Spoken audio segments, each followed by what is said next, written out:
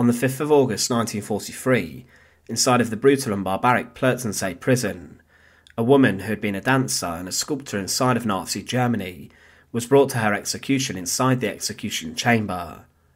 In a courtyard of the prison was a brick-built chamber, and Oda Schottmuller was brought face to face with the guillotine that would take her head clean off.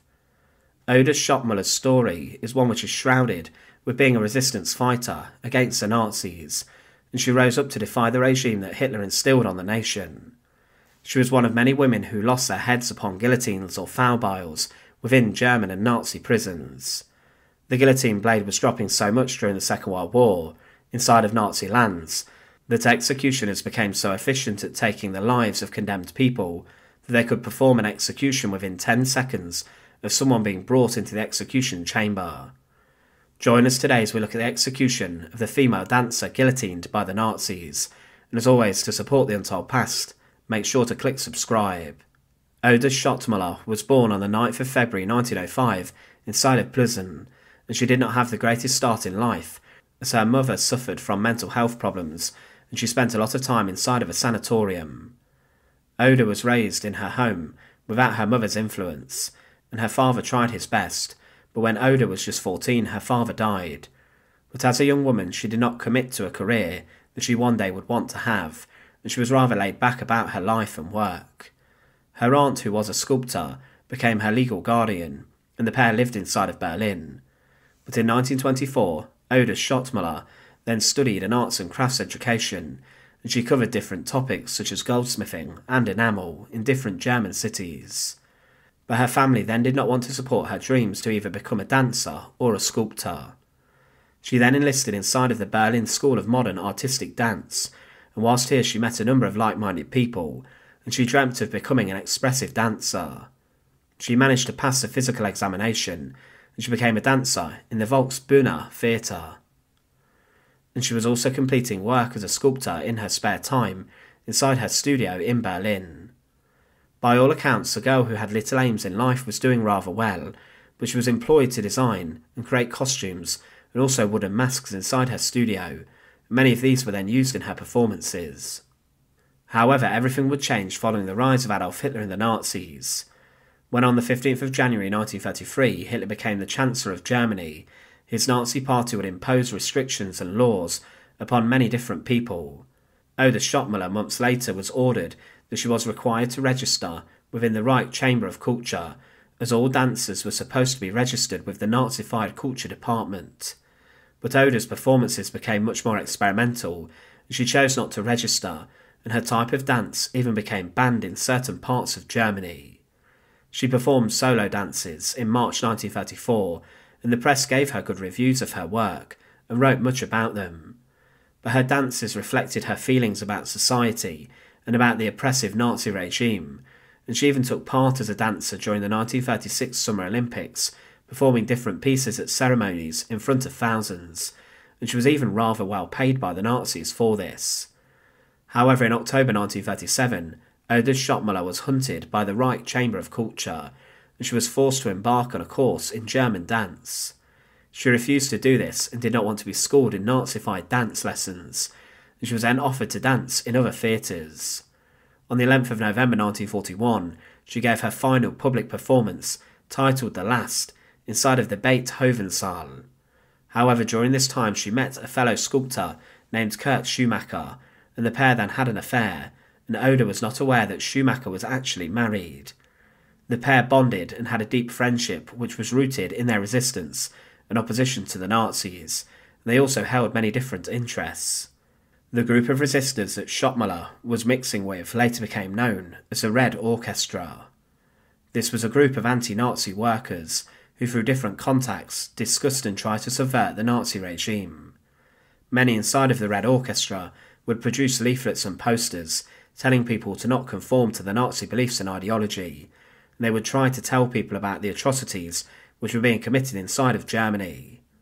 The term Red Orchestra was used by German secret services as they believed they were associated to Soviet intelligence networks, and also that they were working with different Allied intelligence services.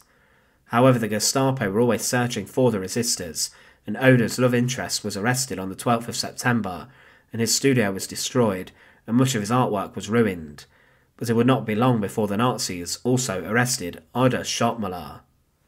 She was on the 16th of September 1942 arrested inside of her art studio.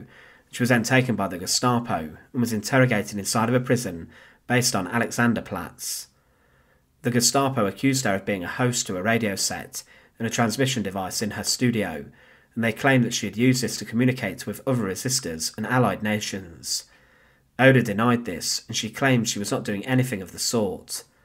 What is rather strange is that the police reports of her arrest have been destroyed, and the only surviving document relating to her arrest and fate are letters that Oda Schottmuller sent from prison to her family members.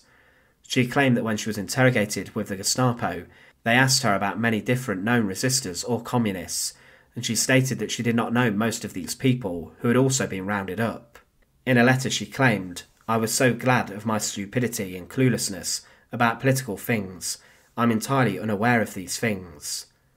In January 1943, Oda Schottmuller, after being left in prison for some time, was then brought in front of the Reichskriegsgericht, the highest military court inside of Nazi Germany.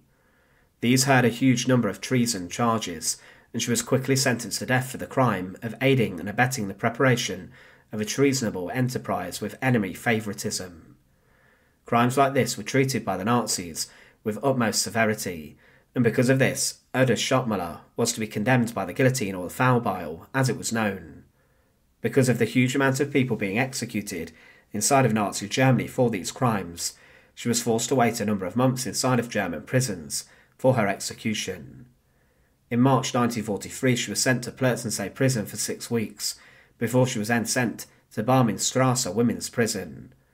While she was here, Oda appealed directly to Hitler for a pardon and clemency, but this was rejected.